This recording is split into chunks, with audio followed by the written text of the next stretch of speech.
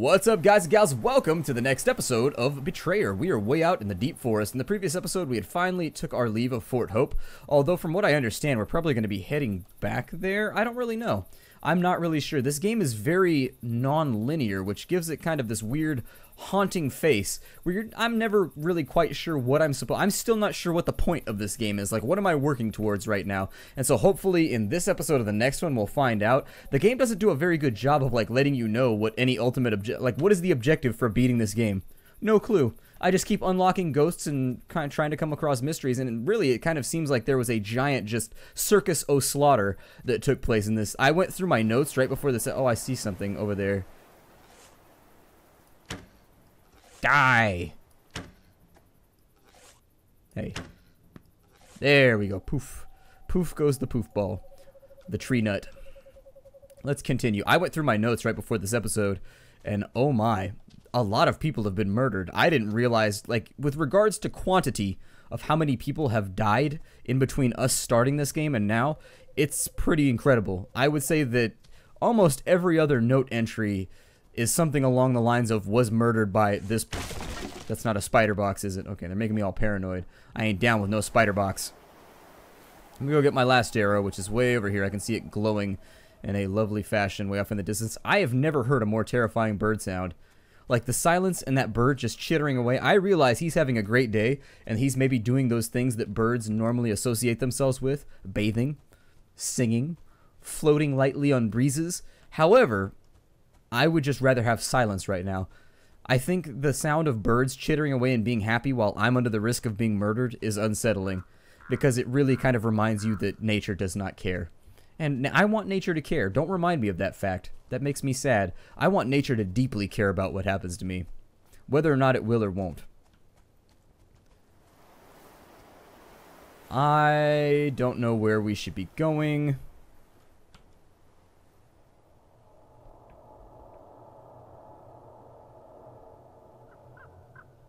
It says that there's a thing over here, but it's not really marking it on my map, so we may be going back into the default mode that I was using. Oh, there we go. Okay. I didn't see the right-hand border. I must have skipped by it too fast. Never mind. It showed me.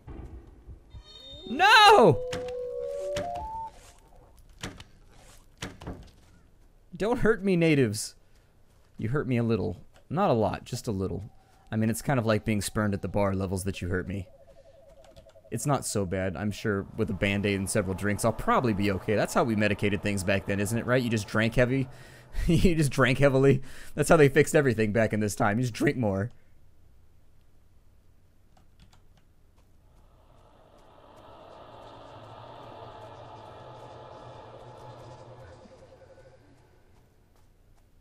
I'm feeling a little paranoid right now. And I feel like the sound has changed slightly as well. The sound definitely has like this guttural, like, oh, tone thing going on right now that it's never had before. Oh, good. There's another tree with nuts. Go away, tree nuts. That seems like a really, really poorly named snack food. Like, welcome, it's tree nuts. We've got barbecue-flavored tree nuts. Enjoy. Enjoy the savory, salty goodness of tree nuts. Okay, so we'll dig this. Dug up a necklace of assorted feathers, clearly Indian craftsmanship. The remains of a woman who appears to have been impaled. Okay. Not so good for her. Not quite as fun as being impaled. I love Impalas. Impalas are great cars. A lot of people are going to disagree with that, but I enjoy a nice Impala.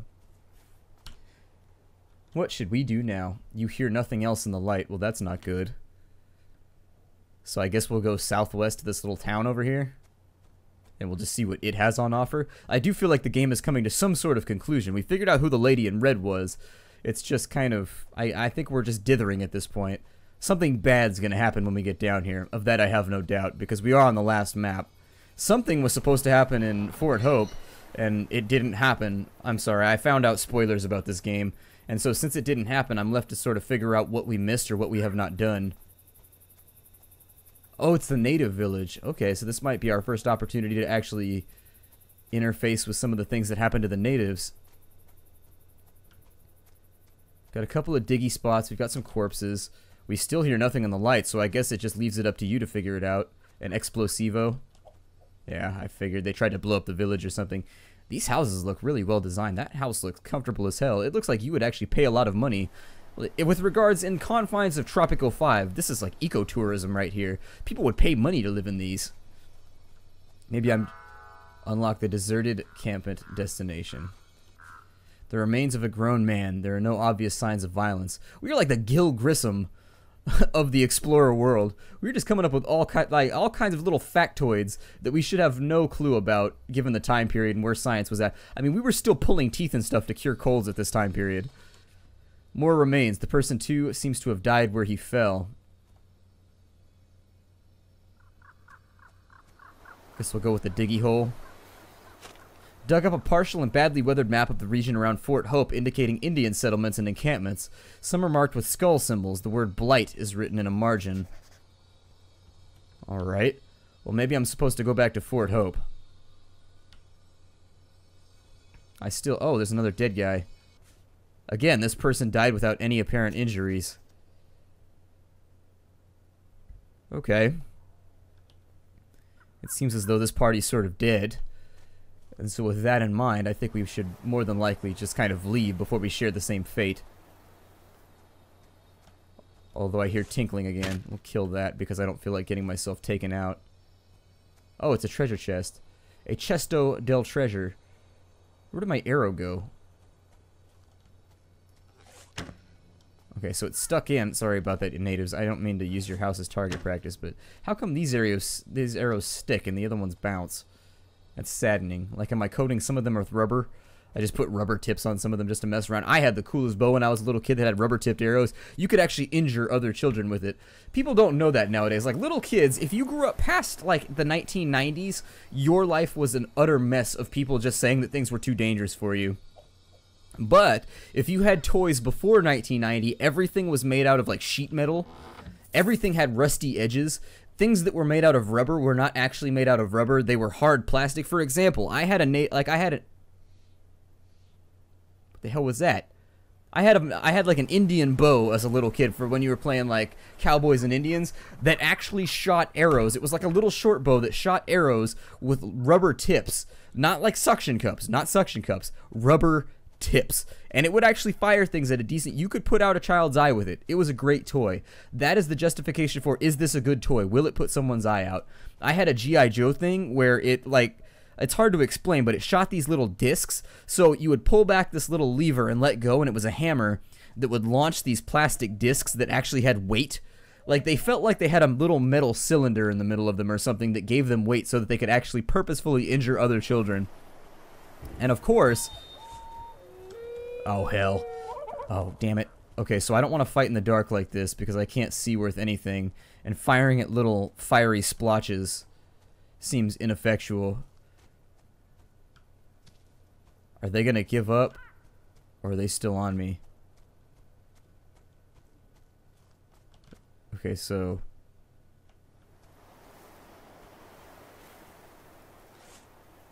Why did that health bar just show up? Did something attack him on my half? Do I have a pet tiger? I hope I have a pet tiger. Oh, hell. Oh, I overshot that one.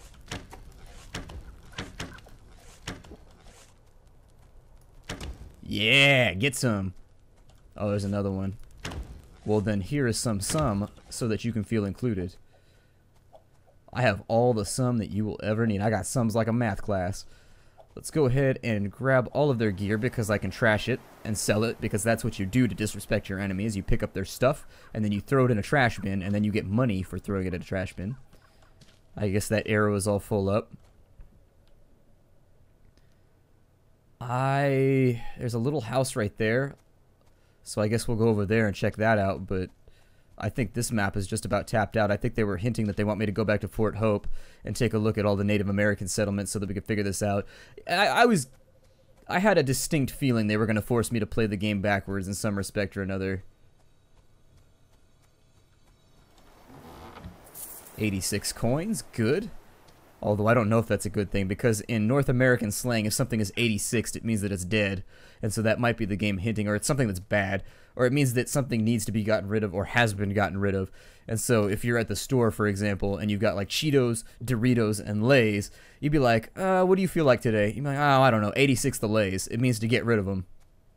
I don't know why it means that. I mean, 8 is the letter H, and then I guess that F would be the letter 6, or I'm sorry, the letter F would be 6. I don't know if HF stands for anything. I don't know. It's sometimes when, in North American slang, when you use letters, they mean numbers, and when you use numbers, they mean letters back and forth, but it's only sometimes. So I don't know what 86 means. I have no idea. I mean, it could be a year for all I know. 1986, I don't know. It's something that I'm not privy to.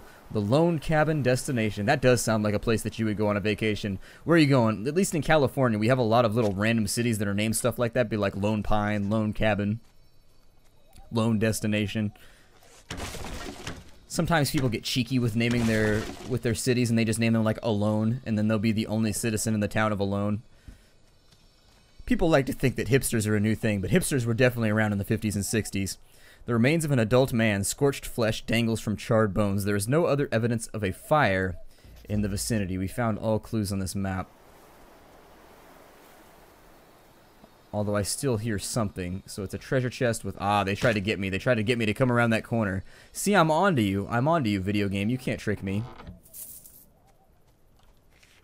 Evil stalks these woods. We are all of us doomed. Arm yourself, preferably with my wares, of course. Well, if you're Doom 2... So... Oh, Doom 2 was a great game. I don't want to jump subjects too fast, but Doom 2 was a really fantastic game. Let's sell off some of these crossbows. We already have a quality crossbow. I'm using the Warrior Shortbow because it was way better than the one that I had already. We have an exceptional pistol. I thought that I equipped this... Let me put that right there. I'm just going to go with 2 pistols because I'm not really impressed with the muskets so far. We'll get rid of all the longbows and stuff because I don't care anymore, and I think we're towards the end of the game. Put in the quality Charm of Vigor instead of the common Charm of Vigor. And now we're sitting at 2,300 gold coins. Seems like the time to retire from adventuring, to be honest. We've got more than enough money to keep ourselves safe.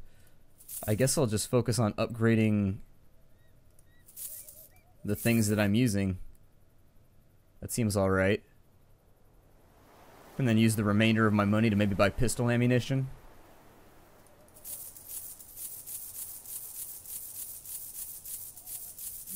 Okay, so that's fine. I'm happy with this. Are these all reloaded, by the way?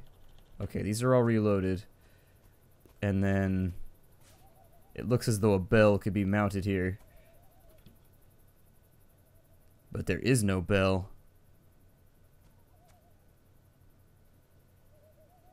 Maybe you get one from the native encampments? I don't know. Let's follow the road to the west. It said we found all the clues, but maybe there's a bell laying around somewhere so that we can go into the darkness.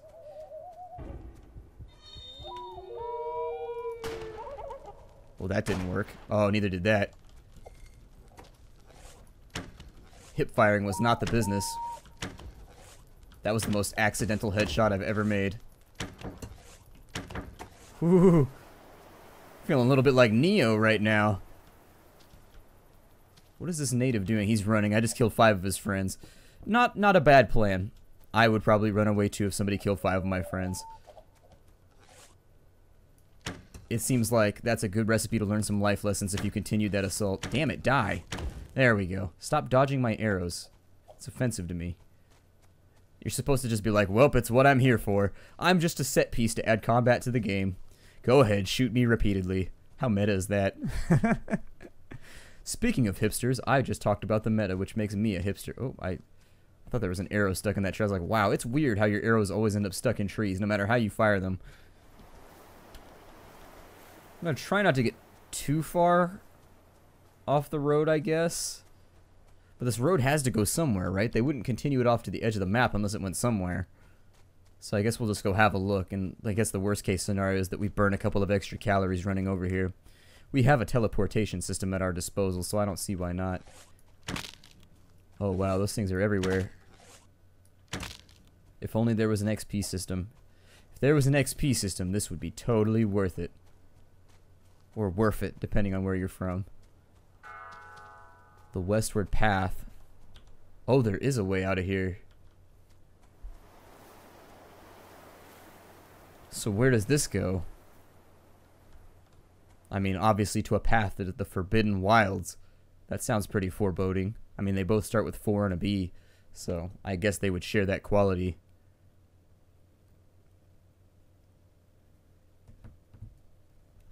There's a big city over here, or a large native village. I don't know how heavily I'm going to explore this place. Oh.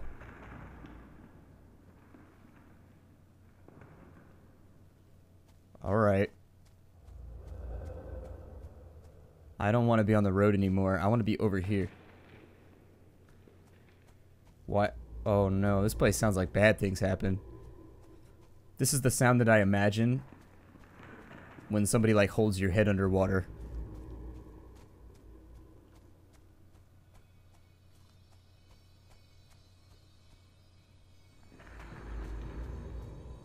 There's something over. Ooh, a treasure. Well, at least there's something in the darkness. Is that an experience that every child had? So, for example, at some point in every child's life, there's that moment where their friend holds their head underwater for too long, and you just develop this phobia of drowning for like a few weeks. I don't know. Maybe that was just me, but I feel like every child I've ever talked to and every adult has had that experience where they're just like, oh yeah, somebody held my head underwater for way too long that one time, and it just gave me a weird phobia. I must report to the Lord Governor. Who are you? I am Clement Wright. James Markley sent you after his daughter, Allison. I remember seeing her flee into the woods. I wanted to go after her, but I was wounded. A broken arrow coated with dry blood. Found an engraved powder flask. Its contents have been ruined by the elements. The remains of a man who seems to have been killed with an Indian arrow.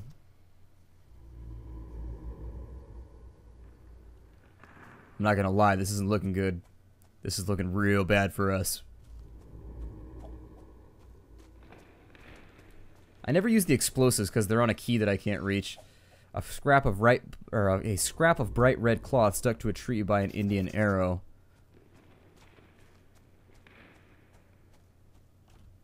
Okay. Oh wow, we walked right past something.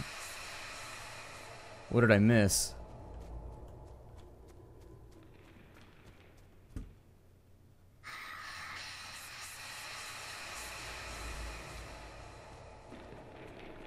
Is it just him?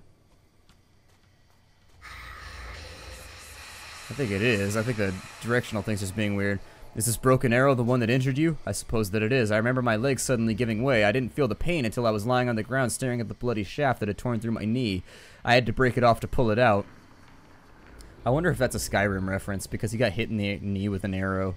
I found this powder flask near the remains of a man who died nearby. I remember Simon Holt pouring powder into the barrel of his musket, reloading as fast as he could. Then he went stiff and fell sideways, an arrow in his throat.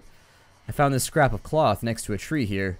Allison was fleeing into the woods. An arrow caught her cloak and pinned her to a tree. She yanked herself free and kept running. I wanted to go after her, but I was wounded. I must tell the Lord Governor. Perhaps if I rest here a while, I can make it back to Fort Hope.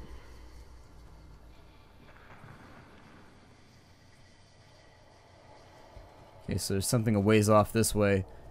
Guess we'll go take a look. I mean, let me look at the notes. So what was that guy's name?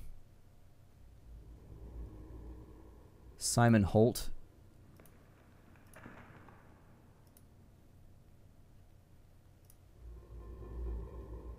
Was wounded by an arrow to the knee in an ambush, so yeah, it is a reference. Clement Wright, that's his name. Okay, so I've been told that you need to keep straight who all of these wraiths are later on. I don't know if that's true or not, but I'm going to try and refamiliarize myself with some of the names that we've become familiar with over the course of the gameplay. make sure that at least I know names, because ghosts get offended really easily, and then they're predisposed to doing things like hiding under your bed and shaking chains and making you nervous on Halloween and all kinds of stuff.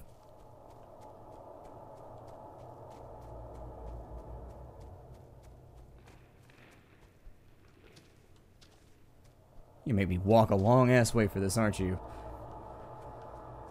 I guess out.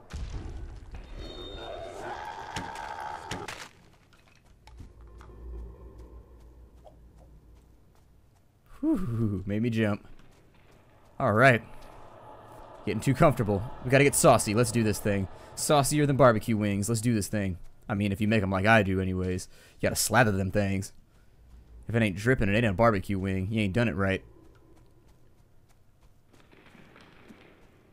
There's a treasure that I think I shall partake in greedily.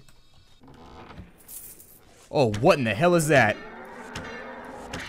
What in the hell? Nah.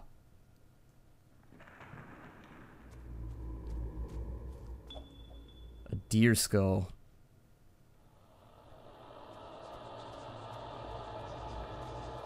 I'm gonna let you know, I almost swore right there. Like, I try to keep it PG-13 on this channel, but I was close to dropping F-bombs. They were very shortly about to make themselves present.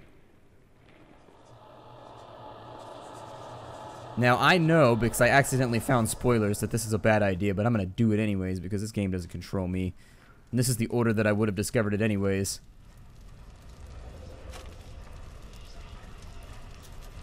A burning naked lady. That seems kind of hot. Oh, you get the joke? Did you get it? I mean, I probably shouldn't make jokes, but it's still, you get the joke. I'm not being an asshole right now. It was actually, I was trying to be humorous. I'm not saying that burning naked lady. I feel like I'm a serial killer now that I've made that joke. The charred remains of a woman are visible through the flames. Strangely, there's no heat from the fire, though the stench is horrific.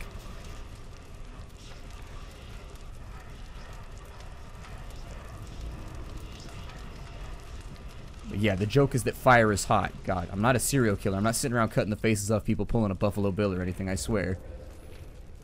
That's not me. That's not who I am. Oh, you hear nothing else in the darkness. Okay, that's fun. It's enjoyable. Maybe we should go back to this village over here. Let's go have a look.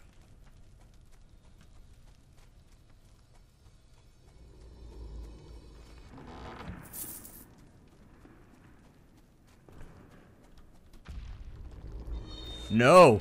You go away, spooky thing. I mean, I'm gonna be honest, the first time you attacked me, you had the element of surprise because I had never seen one of you before.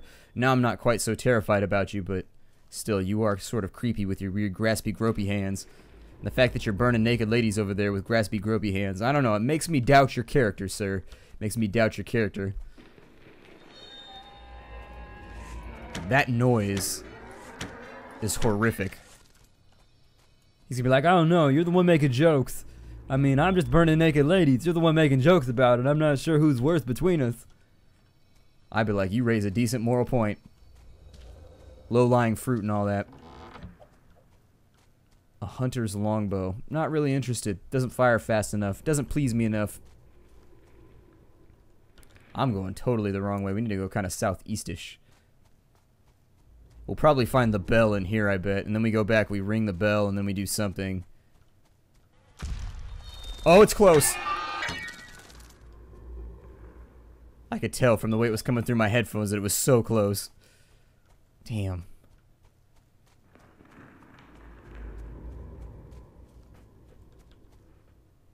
South? And you know something terrible is going to happen right here. There is no way we're making it out of this without some oh, there's a... Oh, no. There's a dude. Oh, there's a bunch of them. No. Oh, there's a vendor. What's the worst that could happen? Oh, there's so many of them. Oh, I'm not down for this. I'm going to break the episode off here. My name is Splattercat. Thank you for joining me in the Nerd Castle as I run away in cowardice. I look forward to seeing you all in the next episode. Take care out there, everybody. Hi, dude.